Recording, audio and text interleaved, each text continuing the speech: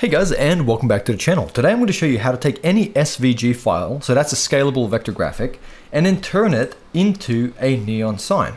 Not only am I going to show you how to do that, we're also going to set up this little wall here, and then I'm going to quickly jump into compositing and show you how we can actually get that sort of glow effect, which is really simple with the glare node, because without it, it looks a little bit flat. But once we add that glare and sort of dial it in a little bit, we get this nice sort of foggy glow, which looks really good on a neon sign.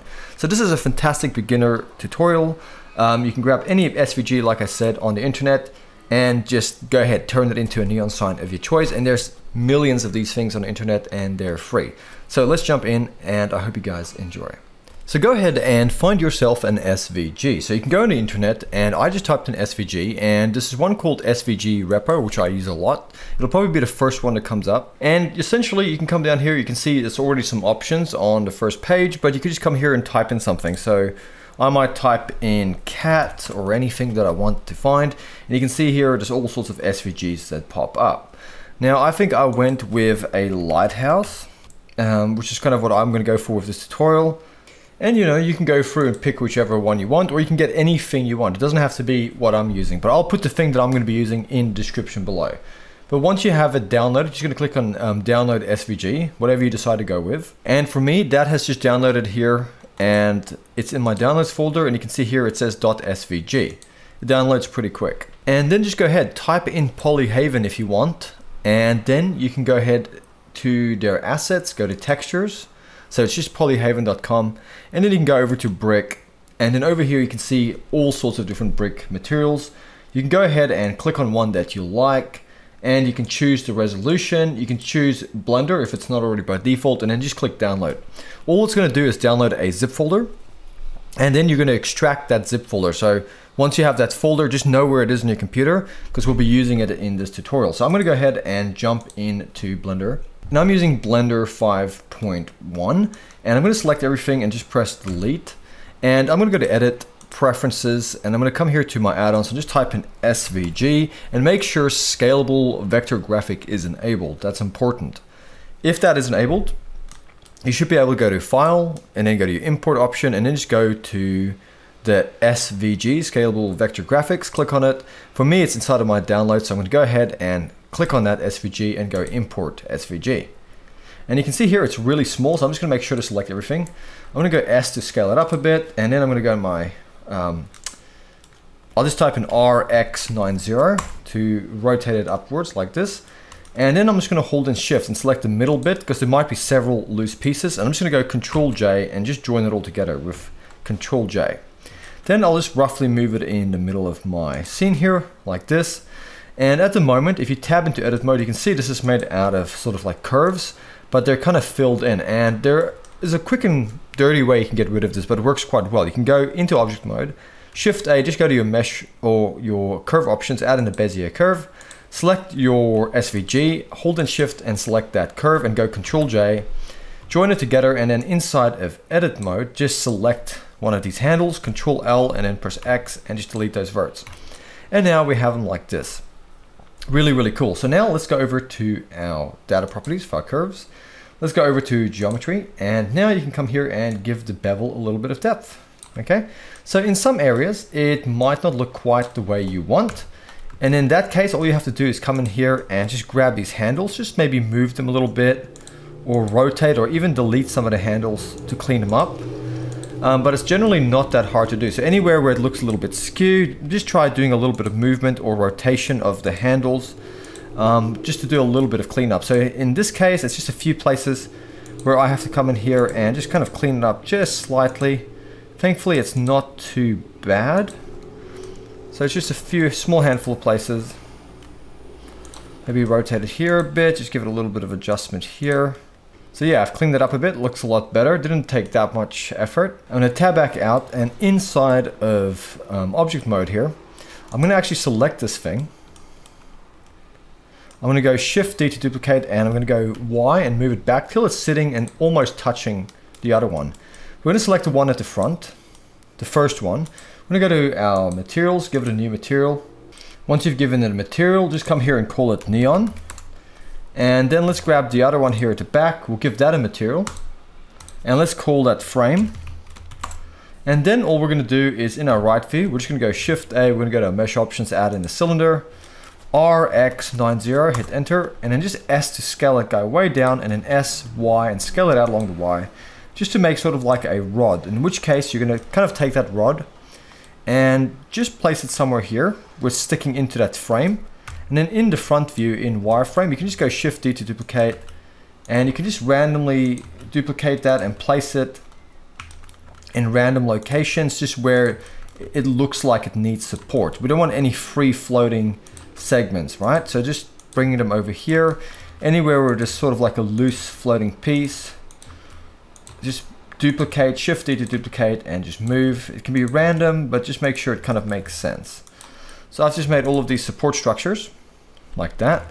And now what we're gonna do, we're gonna go Shift A, we're gonna go to Mesh Option, add in a plane, RX90, hit enter, tab into edit mode and scale it a little bit like so. Control R to add in a loop. So we got two squares now, two faces. Right click and go subdivide, and then go to your subdivision tab, and let's give that 30 subdivisions. Tab back out, and then let's just maybe scale this guy up a little bit more, and then G, just slightly move him back and up like so, just so it's sitting here like that. Then what we're gonna do, we're gonna go to File, we're gonna go to Append, and this is really important that you know where you extracted that file that we talked about, the zip file from Polyhaven. So for me, I have that extracted in a folder on my computer, and I just downloaded the brick one, which I have somewhere here. I'm just gonna go ahead and find it. So it's just called Brick Wall 05. That's the one I showed you. I'll quickly show you over here. It's just this one, the Brick Wall 05 that I downloaded, extracted that zip file, and back in Blender, this is it here, that extracted file. Inside of there is a texture file and then a blend. We're gonna double click on the blend and then go to the material and then click on that brick wall and then append it, and then click on our wall here, come to the drop down and give it that brick wall. Then let's go to our render settings, change it from the render engine from Eevee to Cycles. If you have a GPU, I recommend you use it. And then for your max samples, let's go full 45. Then we're going to select our neon, the first one here that we added that neon material to.